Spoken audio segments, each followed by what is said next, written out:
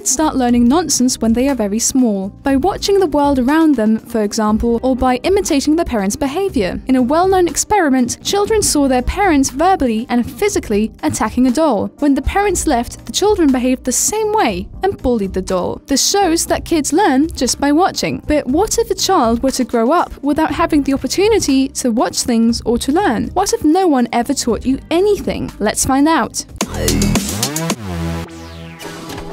One of the most important things that children learn from the start is the language. But what would happen if we never learned a language and never are able to talk to anyone in our life? Of course, this is quite difficult to analyze, as it's completely immoral to isolate a child for studies, but sometimes terrible circumstances allow scientists to examine the brains of children who grew up with no or very little human contact. The most famous example is Jeannie Wiley, a girl who grew up in a small bedroom, locked up by her parents for the first 13 years of her life. She was found in 1970 and her parents went to court. From then on, she went into therapy, supervised by psychologists and linguists. She was examined to answer following questions. What happens if a person grows up without language? Can she still learn enough in her later life to be able to communicate? At first, things were looking good. Jeannie learned the definitions of individual objects quickly and made sentences with 2 or 3 words, but from then on, her language skills hardly improved. This is because she didn't understand grammar. According to linguist Noam Chomsky, grammar is the main difference between our language and that of animals. One assumes that Jeannie missed the most important learning phase, which usually ends with puberty. Scientists believe that our brains are particularly open towards languages during this crucial phase. This theory is based off linguist Eric Lerneberg, who claimed that language settles in the left side of the brain from a certain point onwards. This would end the critical phase. After the stabilization process, the brain loses some of its formability, so if someone hasn't learned a language by that point, it probably will be really difficult to catch up. Sadly, this was the case with Jeannie, and one can assume that she never learned a language we use. However, she could learn other things quickly, like how to use a toilet or how to get dressed. It seems as though the critical learning phase is only important for languages. Other activities can be learned later. So guys, what do you think you'll never learn? Let us know in the comments section. If you enjoyed this video, we'd love a thumbs up, of course. Now you can share this video. Just click here or use the link in the description. That's it for today. See you next time. Bye!